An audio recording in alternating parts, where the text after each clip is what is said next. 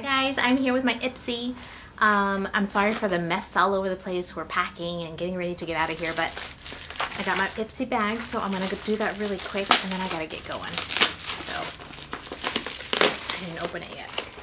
I heard a lot of bummers with this bag. So this is the bag. It's called Swim Into Beauty. And this is the bag. It's a cute bag. It's not as bad as I thought, but it's got a weird, soft, I don't know what that is, like a foam consistency on the back, and just this orange stripe here. And it says Ipsy all over it right there. So it's not that bad. Inside my bag, I have, what are these? Revitalizing fiber masks. So, oh, this is a revitalizing one. And then they have the purifying fiber mask. And then they have a soothing fiber mask. So that's pretty cool. And they're just like these types of masks right here where you just put it all over your face. So there's 3 of those. And then I have this vitamin C. Vitamin C is quite expensive.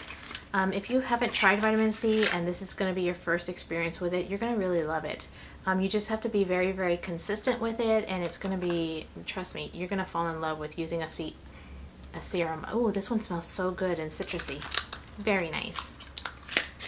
It's actually really good. I wasn't really stoked about it when I saw my sneak peek, but that's a pretty decent sized vitamin C, and those things are not cheap.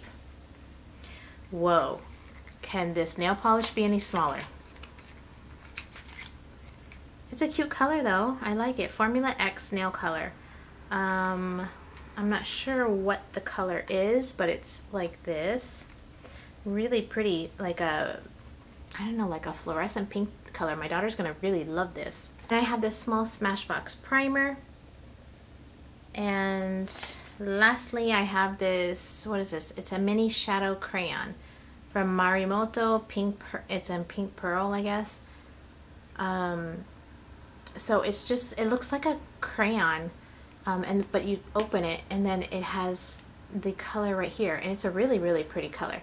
I like the color a lot. It's a very like pink champagne-y color. It's pretty, really nice. I like that. So actually, the bag is not as horrible as I was expecting it to be, because I really thought it was going to be bad, because I had seen people posting up about their bags and they were not happy about it. They were actually quite disappointed in their bags. So it's not the best bag, but I'm definitely not disappointed with my bag. So I'm happy. I'm okay with it. I got 7 items in my bag because of the mask, were 3 of the masks. And then, so not too bad. I am quite happy with my bag. So thank you guys so very much for watching. I hope you liked it, and let me know what you got in your bag down below, and I will see you again in another video. Bye.